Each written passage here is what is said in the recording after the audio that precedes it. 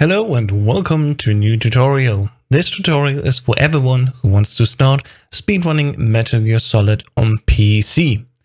We are going to go through all the various versions of Metal Gear Solid for PC that you can play on modern PCs.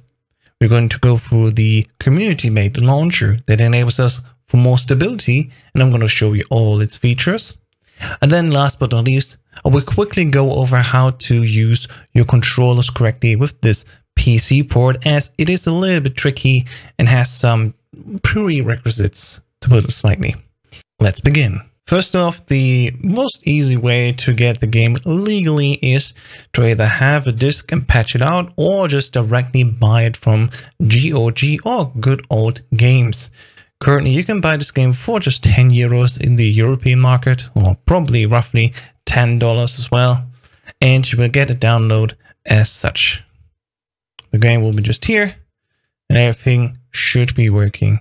GOG has put in a lot of work to make it work just standard with modern controllers, such as also an Xbox Series controller and a DualSense. But we will take this also a little bit further later when we talk about the community launcher.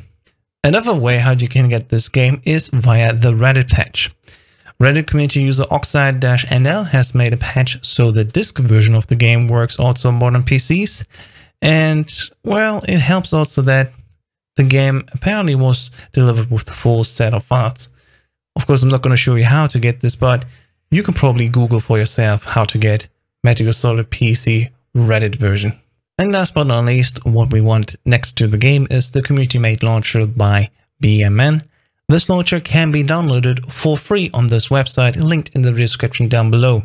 It is used by all of us speedrunners and it is safe to be used. This launcher enables you to have configs, save files being prepared, fix the music, and much more. It will also allow you to set CPU core affinity so the game does not crash after skipping a lot of cutscenes, which unfortunately it does often if you don't fix that particular error. So let's take a look and download it and put it all together. Just click here in the launcher and you're good to go. Alright, so I located where Metal Gear Solid has been installed. This is the game folder as downloaded directly from GOG. If you want to work with the Reddit version, it will work the exact same way.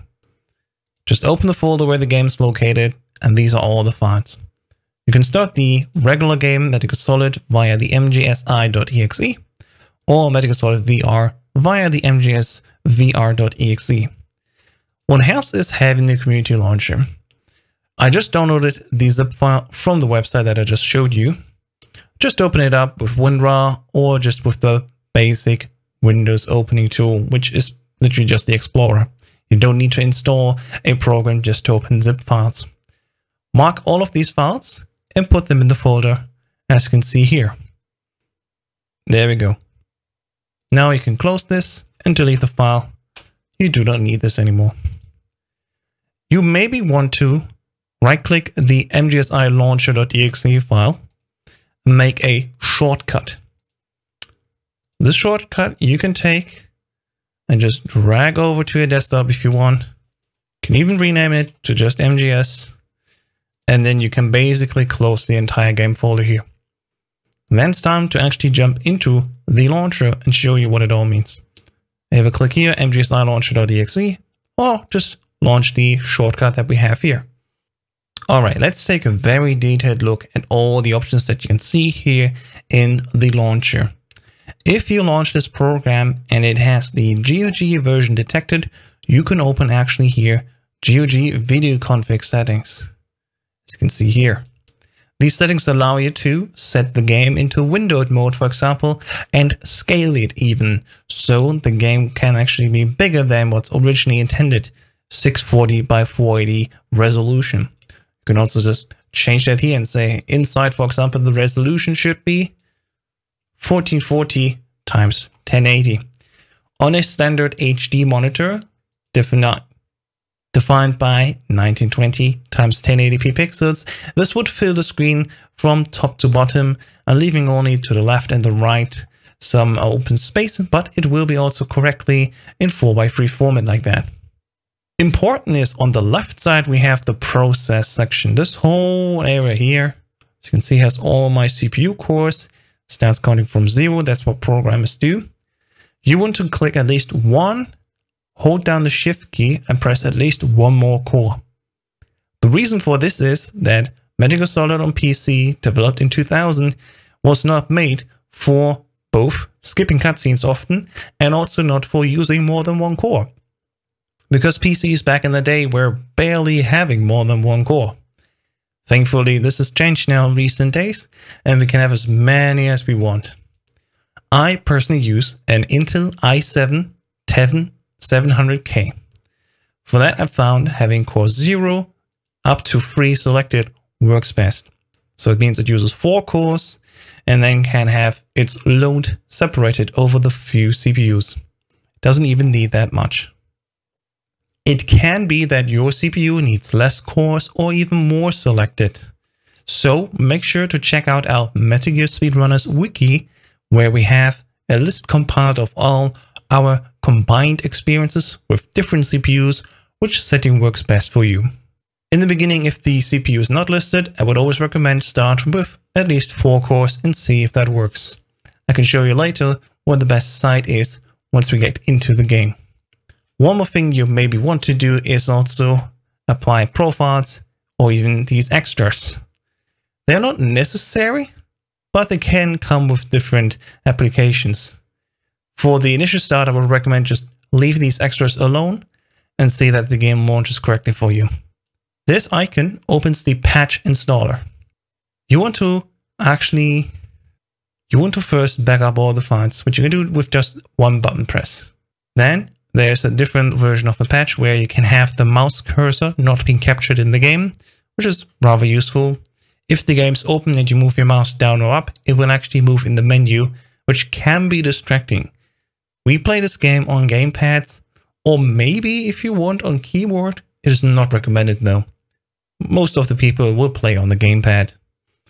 What you actually want is to download the new music, which you can just do with one button press here, and then unpack it. And then you can actually select the music patch here from this list. Click music patch, and then patch. There we go. Now that we see the text message patched here, we know that the new music has been implemented.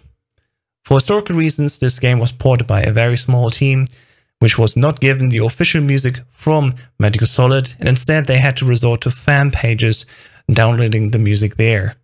That leads to some not good music in quality being used, and also wrong music being used at times. So there's a few things that are missing. This patch already makes the music much better. When first launching the game, you will hopefully see everything being in fact. CPU cores being selected here, which have been faded out. Can go like this. The resolution being changed already to a higher resolution. I can show you how the difference is. Before you click launch, just click save config for launcher once. That will make sure that all your CPU is selected and all the settings that are here will be also loaded next time when you open the launcher. All right, let's launch the game, see what happens. Okay guys, one slight correction before we launch the game. If you launch it the first time, do not set the check mark for restore settings. You first want to launch the game, go into the GPU settings and change it to software mode, then close it. After closing, you set all the settings here, including the graphics settings, which is just windowed, and then you click backup. Now all your settings with the graphics have been set and you can check the restore settings on launch, so all these settings are always applied when launching the game. As you can see, the game does not launch in window mode, as I alluded earlier. The game, per standard, loads into full screen. Just hit enter on your keyboard, or escape, and let's take a look at the settings. There's a very key aspect here which you want to change if you want to run Metal Gear Solid. You don't want to go to options, video sound options, and then go down with the arrow keys on your keyboard to advanced. Here, you want to change from primary display driver or Voodoo card wrapper in the Reddit version over to software. What is the difference? The right choice, no matter what it's named, will have the game render on your GPU.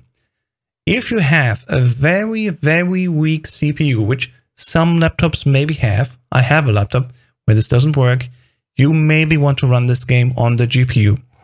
Usually though, especially on just proper tower PCs, the CPU is strong enough that it will run fine on software rendering mode.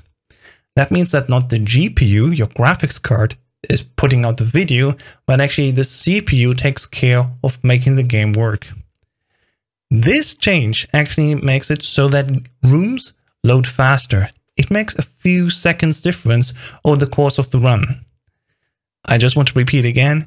If your laptop, for example, or another device that you run on does not work well with software, that's now what you need to test a little bit. You maybe want to switch again to the GPU resolution. Some people just fancy it anyway because they think it looks better. For speedrunners, for sure, you want to make sure you're on software that is the fastest setting. Software renderer is always in 640 by 480p, which will look very small, but for that we have the launcher to fix that. You maybe want to turn off the water ninja effect, leave it on for now and see if it still keeps working for you. Let's go back and then confirm this save screen. We are back now, the game loads, and as you can see, the menu looks already a bit different, a bit more crisp. That is now because the game is actually being loaded more accurately on a CPU than on a GPU. Let's take a look again here. Graphics brightness is fine, captions are on, awesome. Some people like to turn down the music just a little bit, that's up to you. And then in the advanced options we can see, yes, software mode is here. And all the settings we have done are here. Wonderful. Let's move out first before we go to the controller and go back to the launcher quickly. All right, we are back inside the launcher again. And now we can actually select the GOG video config. As you can see here, we have different options that make the game work different in certain aspects.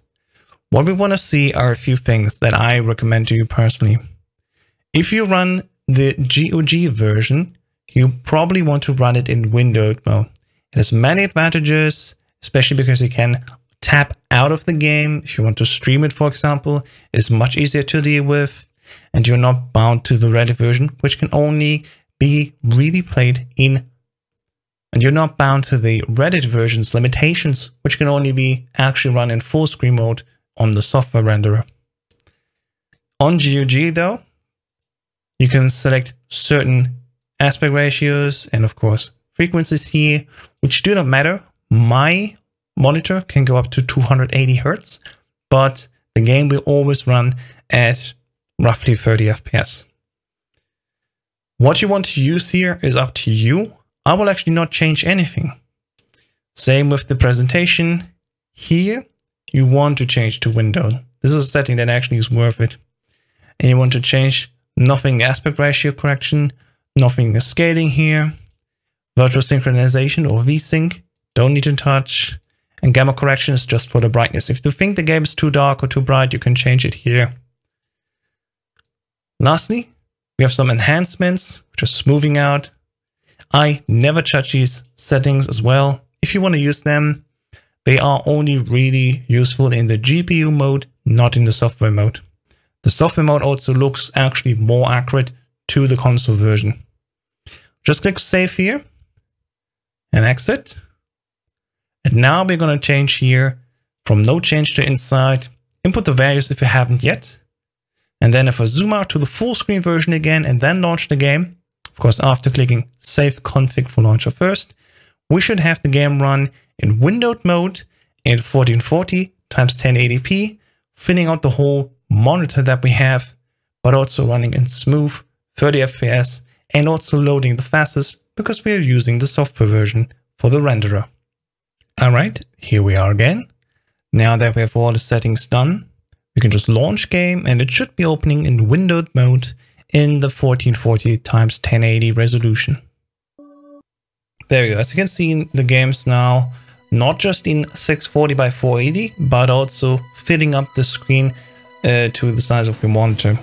Of course, if your monitor is bigger than 1920 by 1080, you want to have a different aspect ratio just to have it scale up bigger. And again, just to confirm, in options, video sound options, there you can see rendering devices software. The menu, weirdly enough, here is off. I don't know how to fix that, but usually I don't touch these settings anymore at all. The only thing I do is maybe turn on the music volume, and that's it. If you want to load the game at any point and practice, this launcher also comes with its own set of save files that you can use. Just go to Open Save Game Manager, and now you can make your own profile.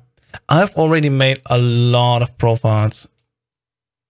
As you can see here, a lot of profiles, which are for different practice reasons. Your launcher will not have these profiles. Your launcher will just come with a standard profile. Let's make a new one and basically have it so you get all the saves you need for an any % easy run with high alerts. Why high alerts? That's a thing about the speedrun strat lately. Just deal with it and play along. High alerts are important. Just go to the plus icon here, give your profile a name. Call it, for example, any % easy, so you know that you can find it back again. Now that we've created it, there's a new profile here. And now we need to put all the saves in here. Now, on the left side, you have the available saves and your current profile. And what you want to do is go to the drop-down segment here. Once again, let me just pull it up a little. Go to the drop-down segment here and go to the one where it says any % alerts high. Click that and you can see, oh, your splits have changed. Now, what we see is also the very easy difficulty settings. We want to go, for example, to extreme or easy. I mean, we said it easy, so let's go to easy. Now, all the saves that you have on the left side here are the any % saves with high alerts and on the easy difficulty. Now, you want to make them actually available on this profile. So when you launch the game, all the saves that we have here will be in the game. For that, we need to select all of them and move them over. So click Heliport, go down here, hold Shift on your keyboard, and then left click. That way you select all of these saves. You can go back up again and see all of them are marked blue, so have all of them selected. Now, just go to the plus icon here. And there we go. All these are now on your current profile. As you can see, these are not included here because if I change the value to AllWolf2 and go back to the one that I have made, oh, they're actually still here. So you don't even need to save them. I got tricked. Haha. Just to make sure you can apply and save these settings. So they are actually now in your save game folder. And if you want to double confirm, you can go to this button here, which will show you where these saves are. If you want to see if these saves are actually in your save game folder, just go to this left icon here and open it. As you can see in this newly opened window, there's all these different saves that come from the launcher itself. They will be bundled in these folders. And then the one that's actually in your Metal Gear Solid and save game folder, these are the ones that you can then launch inside the game. They'll all be named, of course, respectively, so you know what you have. Any % is the category, alerts mean they are on high alert saves, easy means the difficulty, and then the rest is the name of the location where you will load in. All good. Well, let's just close this and launch the game and see all of saves in one place. Hit escape again here, go down, load game, and you can see, oh, there's all of saves already. So you do not need to make your own ones, but you have them all here. Now let's actually take a look at the controls. All right, for this next tutorial part, we will actually bind the controller so we can use it in the game. And I will also show you what happens if you don't do a little fix later down the road. So let's go to the options, controller options, and then we can see all these fine buttons. On the left side, we have the keyboard binds, and on the right side, we have the controller binds. Now watch on screen what I press, and then you can just follow along. So I hit enter on the keyboard first, so I can have these options blue. And if I press a controller button, the right side should change. So if first person view is button 3, which doesn't tell me anything, I would just click now Y on my Xbox controller. Never mind, you see your DualSense. And you can see it's still free. Cool. Weapon is square or X on an Xbox 360 controller. Still works. Action is, of course, B or circle. And crawl is A or X. Switch item, of course, is when you press button 6. Inventory items is, there you can see, button 4 was just changed. And then switch weapon, you hold the right trigger, and inventory weapon, the right bumper. Select radio, of course, is the select button on the left. As you can see here, blinking. And then we have menu pause on the right. All good. Move left then is holding left, move right is right, move up is up, and move down is down on the D-pad. There you go. Now you can actually control the entire game just inside there. As you can see now that I press the buttons on my gamepad, again, currently using a Xbox controller, you can see that it loads. Let's go into a game save and see if it actually works. So if I go into load game, I need to confirm with B. Move down to Kenya, for example. And there we go, this is the game. So let's walk right, works, walk left, works, walk up, works, walk down, works. Let's move up right. Okay, so that works. Move down left. Hey, that also works. Move up left, that works. And go back, move down right. This is thanks to GOG having implemented a newer fix of the game. It used to be that this game was not working with the D-pad properly and had you use your right analog stick as an input. So speedrunners had to actually go in and change settings so the D-pad, when you pressed it physically, would actually output analog stick inputs. And only then, if you have actually analog inputs being sent to the game would allow you to walk all these nice directions, left, right, down, and all the rest, and of course all the combinations. This has been fixed now by GOG, thankfully. If you are on the Reddit version of the game, you still need to do this fix. Additionally, we can also see our X or A is working, Snake's crouching, on circle he's punching. If I throw here with square or just X, it does throw indeed the weapon. And if I hold up Y or triangle, he actually looks down here. To the buttons, if we press the bumper, left one opens the menu, and the right one opens the weapons. So it's not what we want. And if we click the triggers here, it actually functions. So it's actually inverted from what we want. Let's go back down here again, control options, and change it. So switch item is actually the bumper. Got that wrong. Inventory items is the trigger. Switch weapon is the bumper, and inventory weapon is the trigger. And now if you continue, if I hold the right trigger, there we go, that's the menu. Left trigger is the menu. The right bumper unequips or re-equips the weapon, and the left trigger equips or re-equips the item. Perfect. That is for the GOG version, and for the latest one at that. Let's see how Reddit does it. Reddit is a bit different. Alright, here we have a look at the Reddit version of the game. You can tell it's the Reddit version because in the mode, it does not talk about the GOG configs. And also, it is set to exclusive full screen. The options here really come only with 3 sets, and Reddit only really works in software render mode in the full screen version.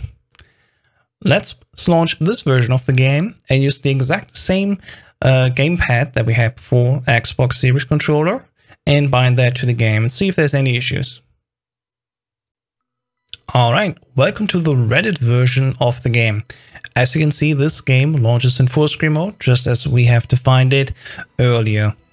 If you go to options, video sound, and then advanced, you can see here that the graphics card output was renamed here to DG Voodoo DirectX Wrapper. Same thing in the end, it means that the game renders on your graphics card. Of course, this wants to be on software, 640 480. Reddit version actually has 2 different modes. Go with the high one, it's nicer. And if you want, you can leave on or off the ninja effect. Now here, we do the same thing. We go into the control options, and once again setting the controls as you can see on screen. Alright, so once again, we're going through here. With enter, I'm gonna press triangle. Changes this here to button 3. Weapon, I go here with square. Action, I go with button 1. Crawl is A. Switch item then is the left bumper. Inventory items is the left trigger. Switch weapon is the right bumper. Inventory weapon is the right trigger, as you can see here. Select radio guns again is the left option button. Move left is here. Move right is there. Move up is here. Move down is here. Menu pause, of course, is the start button. Let's apply this. We've bound it 1 to 1, just like we did with the GOG version. And then we can exit. Let's load the exact same save here and see if it works now. Alright, here we are. We go right. We go left. We go up. We go down. We can crouch. We can throw a grenade if you want. Punch, punch, kick. Even go first person. Menu has been bound correctly. And even the triggers work. Inverted. Another thing that Reddit does. It actually tells you one thing and uses the other. So quickly go in again, control options, and then inventory items is actually the right trigger. And inventory weapon is the left trigger. But actually these will be flipped, and if you press the left trigger, you will open the menu. And if you open the right trigger, you will open your weapons, as it should be. And there we go, right trigger, get the weapons, left trigger, we got the items. Alright, cool. Now, another thing that we should expect is that the combined directions, up and right, or up left, and down right, will actually not work together. So let's try that out. Aha! As you can see, I'm holding down right, and Snake does indeed not walk down right. Same with up left, he just turns around, up right, and down left.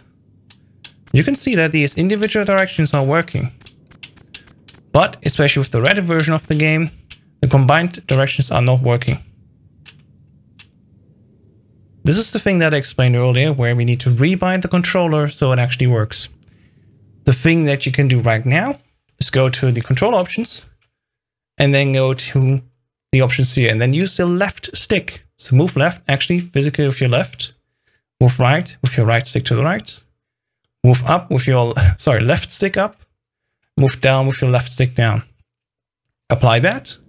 You can see, yep, he walks left, he walks right, he walks up, and he walks down. As you can see, it also works in the diagonal directions according to the stick. This is, however, not that precise.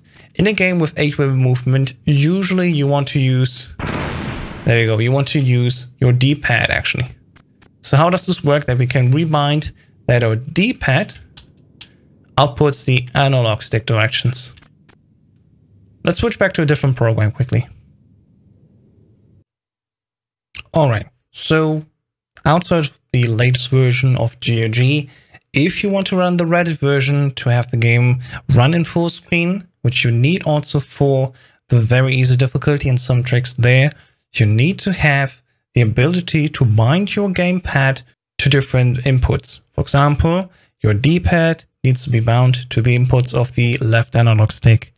There's also additional use if you want to do all bosses later, because in the PC version of Metal Gear Solid, Mantis will actually not accept attacks from you if you play on a gamepad.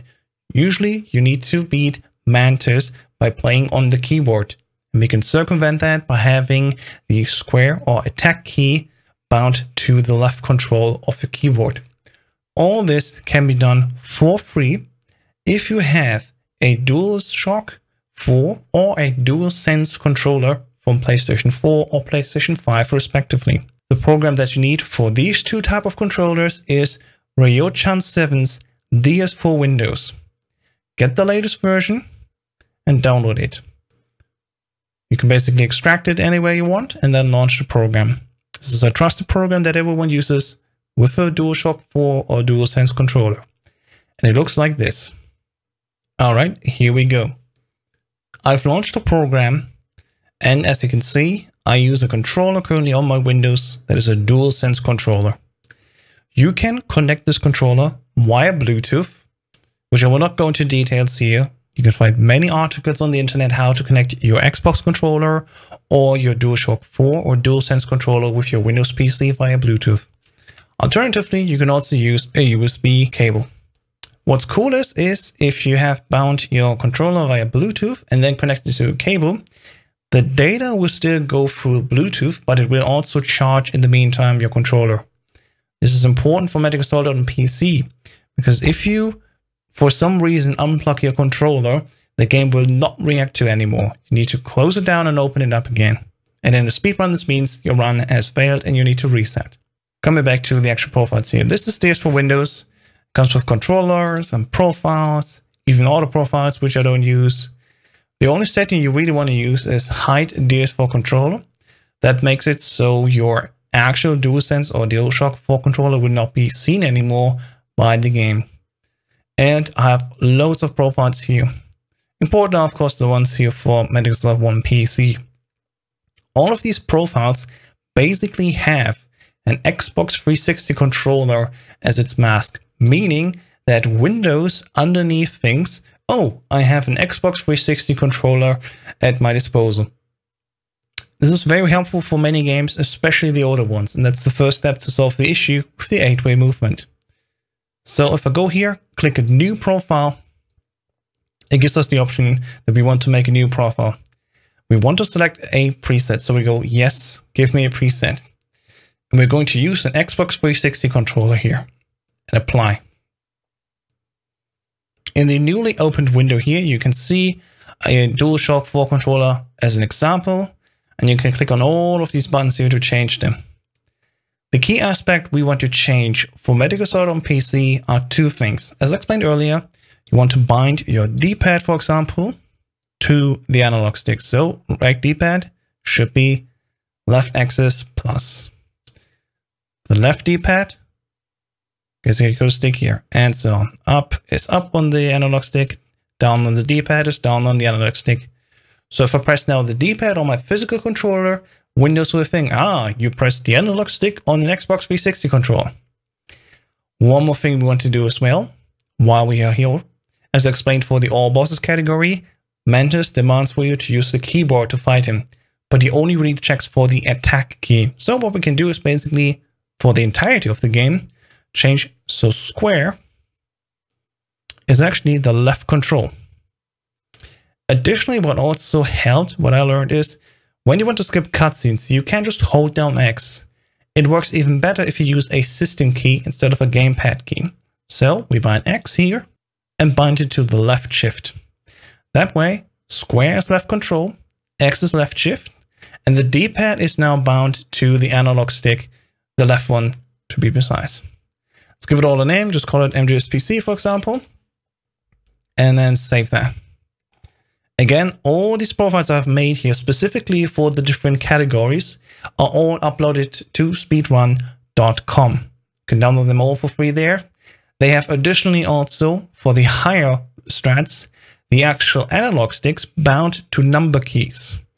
Say, for example, if I press up on the left analog stick, I can input a number. I will not go into the details why that is cool, but just know these weapon, just know that these keys here, 1 to 9 and 0, are all mapped in Metal Gear Solid PC to the weapons. And if you're on a higher level, you don't want to actually press the number on your keypad at some moments, you just want to use the analog sticks. Because the game plays basically with a D-pad and the face buttons, the analog sticks are unused, and speedrunners on higher levels use the analog sticks to instead press these number keys here for certain tricks. Again, this is outside of this tutorial, but just know that there's other stuff in here as well if you download these extra profiles that you can get for free on the speedrun.com resources page. Of course, everything will again be linked down below. All right, we have now our MGS-PC profile connected here, and then we can close the program and start Metal Gear Solid PC actually and see if that fixes our issue. All right, we're now back again in the Reddit version of Metal Gear Solid, and we're just going to load into the same level again. And now let's see actually when I press the D-pad that I have the full 8-way movement. So not just left, right, up and down, but also up right, bottom left, and top left. Alright, we're back now in the PC version, Reddit for Metal Gear Solid. And we saw already, you know, left, right, up and down works. And I didn't change anything from previously. There's still the left analog stick bound to this. So you can see I can actually press the left stick. Well, okay, you cannot see it. I'm physically pressing the left analog stick. My game input viewer is a bit modified already. But if I press upright on the D-pad, it didn't work before. Now we changed that the D-pad is actually using the left analog stick. And as we can see, even the diagonal directions are working. So now when we physically press the D-pad, we have all the 8 directions we want, and especially the combined versions. This is now on the DualSense, and the same for DualShock 4 controller.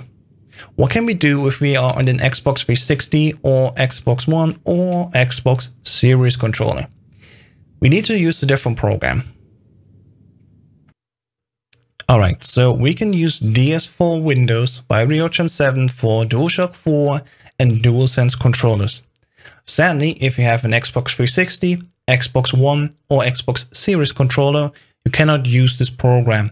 It's really great, and if you can get a spare DualShock 4 DualSense, it will work with that. If you have one of those from Xbox, you sadly cannot use a free program, at least to my knowledge.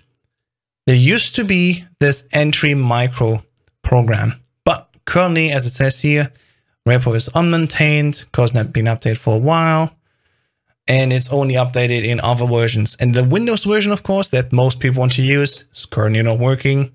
People are actively searching, of course, for people that can help develop this.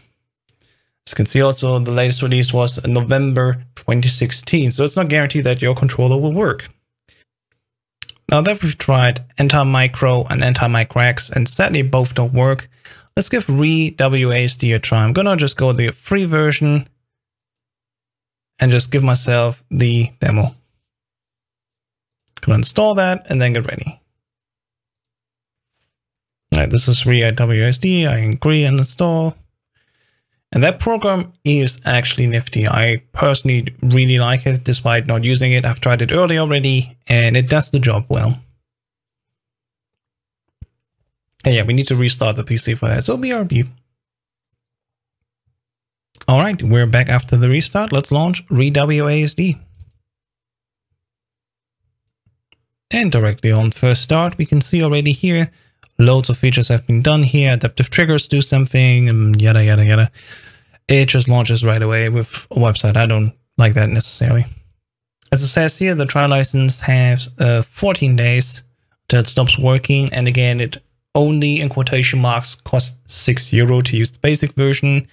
So if there's no other way, you can always come back to ReWASD, because that is definitely known to work with an Xbox style controller, be it from the 360, the One, or the Series console. So let's actually get to it and make it work. So we have a keyboard here, and we also have our gamepad here. As you see, nothing here is a BIOS. So what we want to do is we want to use the changes. So when you first launch the ReWASD connection, you select, of course, your controller here. And then you want to go to the right straps here and change it. So you say what application it should fulfill. We want to switch this controller to an Xbox 360 controller. And then automatically fills it already with settings, as we can see here. There we go. I noticed the window was a bit squished. So all the buttons that we get from an Xbox Series controller have been mapped now to a standard Xbox 360 controller, which doesn't matter for us because we have actually a newer controller in our hands, but it is bound now the same way as it would be in any other way. Now we can actually change it. So the D-pad that we want to use is being used as the left analog stick. So just click here again, just as we got it from DS4 Windows, and we map it to another action. There's lots of actions here we can see. And the one that we are of course interested in is not any of the keyboards, but actually a analog stick. For that, we have to go all the way down here until we get to the section here. These icons, as you can see, maybe not, they are basically the analog sticks. There's an L and an R in there to indicate it's the left stick or the right stick. And we press left D-pad So we want the left analog stick to be pushed left. You can just basically click away and click the next icon, scroll down again until we reach the analog sticks, and change it so it is the left stick to the right, and the same with the rest. As you can maybe see here, the D-pad now is bound to the left analog stick. Great. The same thing that we did with GUIs for Windows, we should also do here on the Xbox controller. So A is not bound to A, but actually to a keyboard that will be here, the left shift. So we scroll down until we see it here, left shift, there we go. And X needs to be bound for the All Bosses category to the left control. So we go down until we have left control, there we go. And that's it. Now all of that we can apply and have it in a slot 1. Now the remap, as you can see in the bottom left, is on. And we switched to Xbox 360 for any controller that is connected here.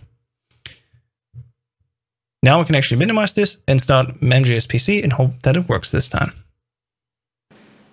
So once again, we go down here, and this time if we bind the controls and press the D-pad, it should actually show us that it doesn't change anything because the keyboard button is not being pressed. And the controller should be the axis already. So move left and press on the D-pad right, and it changes it X to up. That's fine. So I messed up. Should have been left. But as you can see, actually, yeah, it does change it. So I messed it up when inputting it. But now for real, thanks to ReWASD, we can actually get the buttons that we want. So when I press the D-pad, it acts as if the controller has been pressed with the left analog stick. The same goes also for weapon and crawling. So if I press weapon here, instead of having a button on the right side, it will show as control to the left. And the same with crawl. If I press A, it will show just Umschalt, which is a German word here. It's basically the left shift key. So there's no bound weapon to the right, and that's exactly how it should be. Go to apply, go to exit, and then we check it out, of course, in the game. We go to the canyon here. And then if I press the D-pad left right, it works. Up and down works. Up right works. Down left works. As you can see here, even if you explode yourself. Down left works, and top left works. I'll find all the mines right now. It will even work with the attack key. Remember, attack is not bound on the controller, but it works because it actually inputs the left control. What we also need to beat Mantis. Mantis requires us to attack him with the left control key.